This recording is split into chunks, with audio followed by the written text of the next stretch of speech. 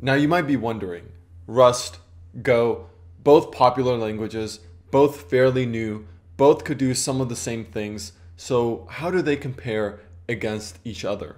Well, you're in luck because today I'm going to go over the specific technical details that distinguish these two languages, starting off with their mascots. Rust's mascot is Ferris the crab. He's well designed, charming, adorable, and just puts a smile on your face. Go's mascot, on the other hand, looks like it was drawn by a third grader who turned it in as an art project and got a C-.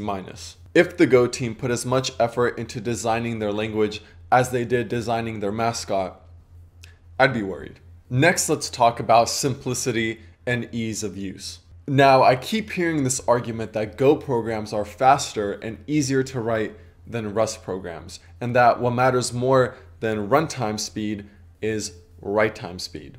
I beg to differ. I think the pendulum is swinging back the other way. We used to over-optimize for write time speed, and now we're seeing more of a focus on runtime speed and correctness. I mean, just a few years ago, we decided to rewrite our backend services in the easiest to write, most type-unsafe language possible, JavaScript.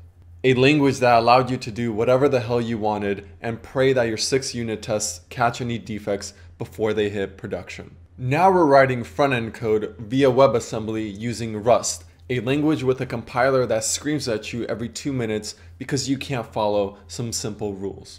I mean, even JavaScript isn't accepted anymore. We have to tack on a level of safety by using TypeScript. All I'm saying is that write time speed isn't the end-all be-all when deciding which programming language to use. Now, a big reason why Rust programs are harder to write than Go programs is the difference between how these two languages manage memory.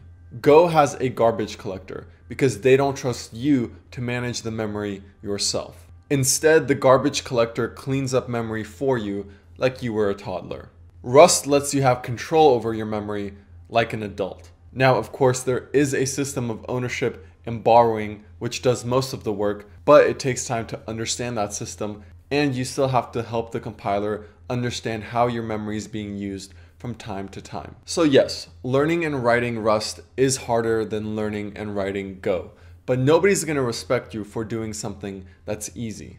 However, people will respect you if you take the time to learn Rust's memory management system, if you read the Rust book, if you subscribe to this channel and watch every video and share the videos with your friends. That's respectable. Next, let's talk about community and support. Both these languages have a large developer community. The Go subreddit is currently sitting at around 150,000 members, while the Rust subreddit has around 140,000 members. In my opinion, I find the Rust community particularly friendly. In fact, I posted one of my Rust tutorial videos in the Rust subreddit and got positive feedback. I tried to post the same video in the Golang subreddit and got immediately banned. How rude. Now, besides the developer community, we also have to look at the companies backing these languages. The Go project is developed by a team at Google with help from open source contributors. The Rust project is steered by an independent nonprofit organization called the Rust Foundation. And it's backed by big, reputable tech companies such as AWS, Google, Microsoft, and Mozilla. Now, I know some of you think that I'm biased because I have a channel about Rust. So to even the playing field, I've scheduled a video call with a Go developer to give his perspective. Hey. Hey, how's it going? Good, so you're gonna tell us about the Golang, right? Yeah, of course. I'd love to.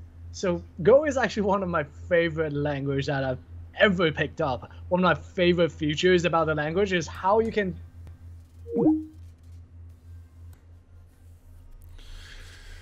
I can't do it, guys. I can't do it. In all seriousness, guys, Go and Rust are two different languages built for different reasons. If you're looking to quickly build software that's distributed, scalable, and efficient, things like backend services, then you might opt for Go. If you're looking to build software that's extremely performant, reliable, and memory safe, things like OS kernels, databases, and web browsers, then you might opt for Rust. At the end of the day, it simply comes down to picking the right tool for the job. And no matter what you pick, I still love you. If you would like to learn more about the Golang, check out Golang Dojo. Link is in the description. And if you want to learn more about Rust, well, simply subscribe to this channel. And with that, I'll see you in the next one.